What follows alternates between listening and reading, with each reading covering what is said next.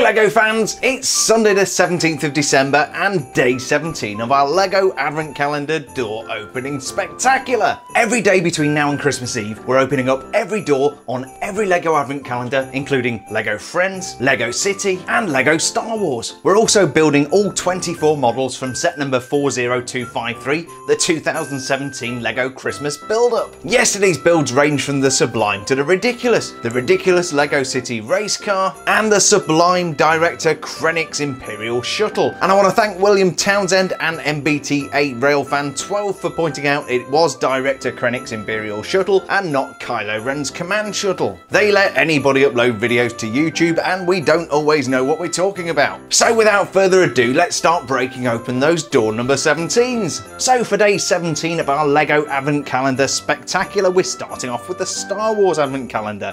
And behind door number 17 is a minifigure. We've got one of the guys from the Death Star.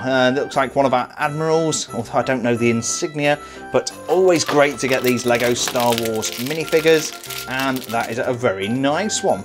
Here's the assembled minifigure from the LEGO Star Wars Advent Calendar. Now, we weren't able to find a specific name for this minifigure, so we're going to call it the generic Imperial Officer. But he does have a scar on his face there, so maybe we've missed something there. I'm sure you'll let us know in the comments down below. He's a very nicely printed minifigure and always a joy to get these from the LEGO Star Wars Advent Calendar. He's wearing these plain grey pants, but a nicely printed uniform torso. That's got some metallic printing on there, as you can see, and a little bit of detailing on the back. He's also got this Imperial hat with, again, a little bit of metallic printing with the Imperial logo. So this is a very nice minifigure. He also comes with a blaster, which of course all Imperial officers are obliged to carry, and he's an all-round nice thing, and he's going to take some beating today. Next, we've got the LEGO City Advent Calendar, so let's see what's behind door number 17 today. Tricky to get into these, really is tricky.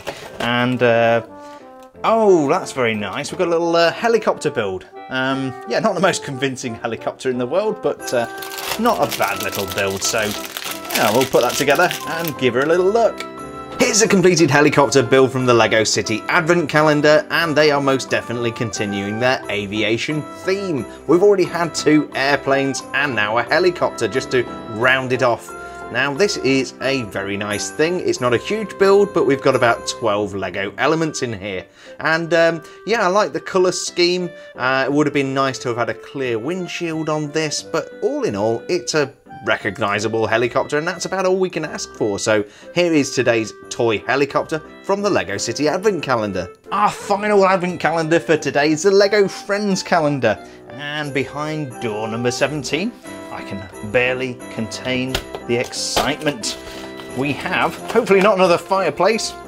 Oh, right, okay, so we've got, no idea what that is. That looks like some kind of market stall. Again, we've got the festive wreath on there, but yeah, I don't know what it is. Let's build it anyway, and hopefully you guys can tell us in the comments down below what this is actually meant to be. I also forgot that yesterday we got the delightful cat and the fish, and I believe this is going to work with the cat. So this is actually going to be a cat scratching post.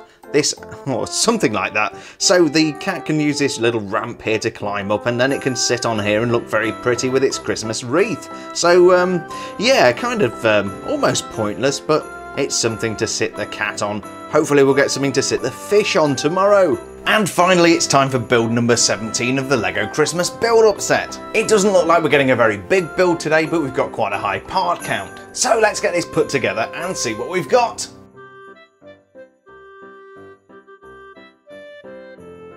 The LEGO Christmas build-up is perfectly on brief today. We've got a very pretty and festive candelabra.